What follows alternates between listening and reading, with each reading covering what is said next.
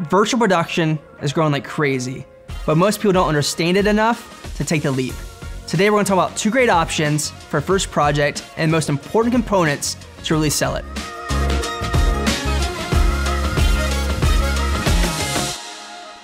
Hey, it's Sean with Remedy and Form Studios.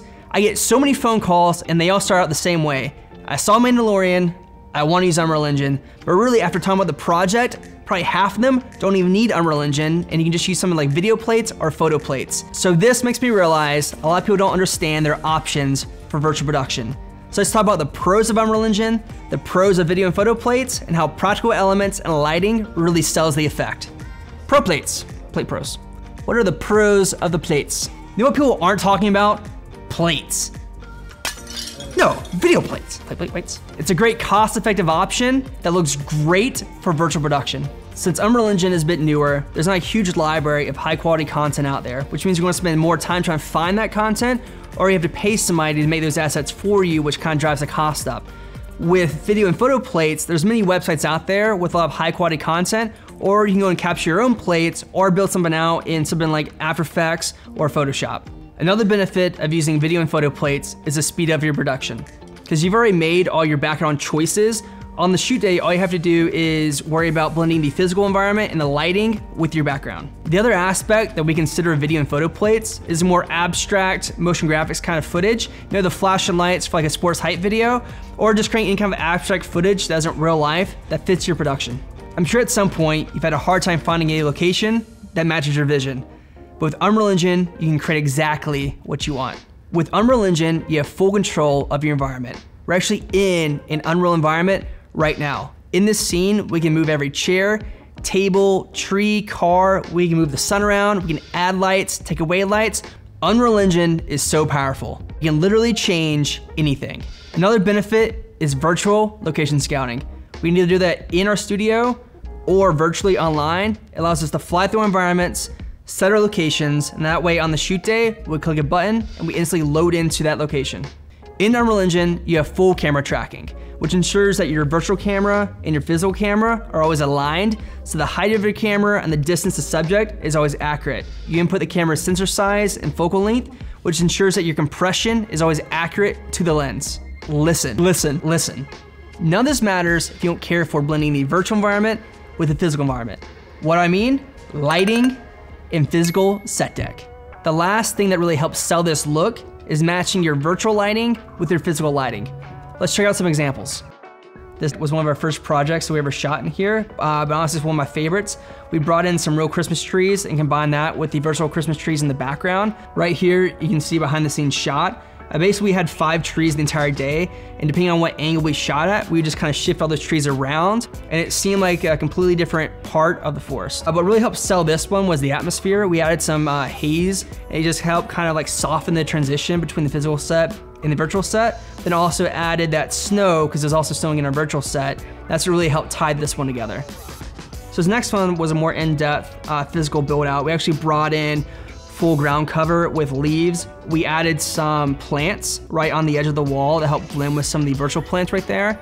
Also with this one, we were able to transition to our next scene really quick because the whole entire ground cover was all on tarps. So we roll the tarps up, pull them outside, and we're on to the next shoot.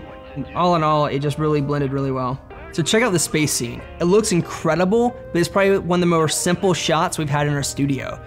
Here you can see the final scene. It was slowed down a bit, and honestly, you'd have no idea how simple this set was, and it just sold so well. And this is really the power of virtual production, how quickly you can do a setup and how minimal a setup has to be to really have a great effect. You see the astronaut kind of float up to the window, which appears to be like a space station, but really all it is, it's a playground bubble where the astronaut's kind of just like walking up and floating to it, and I mean, it just sold so good. This shot right here, honestly, it's pretty badass. It's, so she's actually an astronaut, she's been to space, Dr. Proctor. It was really cool to have her in the studio because she was just like wowing over the wall. So it's cool to see somebody that's been to space. I think virtual production is like the coolest thing ever.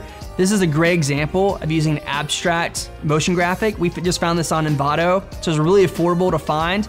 But also just the way that it's made, it seems like there's a lot of depth to it. But really it's just a video playing on our LED wall, but because our wall is curved, we had shoot a side profile shot that looked like a completely different stock plate. What's nice too with this shot is as the light is kind of coming, you know, up towards her, we're able to cue on some of her physical light, so it looked like that light is kind of like wrapping around her body, which also helps sell the effect like she's in the environment. So this is a great example of how good something so simple can look. They really didn't have many physical elements, but they really focused and dialed in the lighting. That's what makes it look so amazing. For this wider scene, they brought in like one little like fake plant put up on a pedestal, just so we had something as a foreground object to pass by. We had some little like Aperture MCU pucks make a little fire effect for his face. And again, it's very simple, practical elements, and then the lighting that really just helps sell the scene. So for this shot, they had a very clear vision of what they wanted everything to look like. They created their background and their foreground stuff in After Effects. We shot the background in camera, and they were able to track in all the foreground elements in post. So with this, they went out and shot some driving plates around town. We brought that in on our LED wall. And what really makes the LED wall great for driving scenes is all this natural reflection that you get in the glass that makes it seem really realistic. So for this project, we used Unreal Engine and video plates. We used Unreal Engine to create this cool, moody garage scene, and then we shot video plates in 5 different cities, brought that footage back here to the studio, and we could shoot this whole entire project in one shoot day. Because this project was in Unreal Engine, we were able to move every single element in the scene.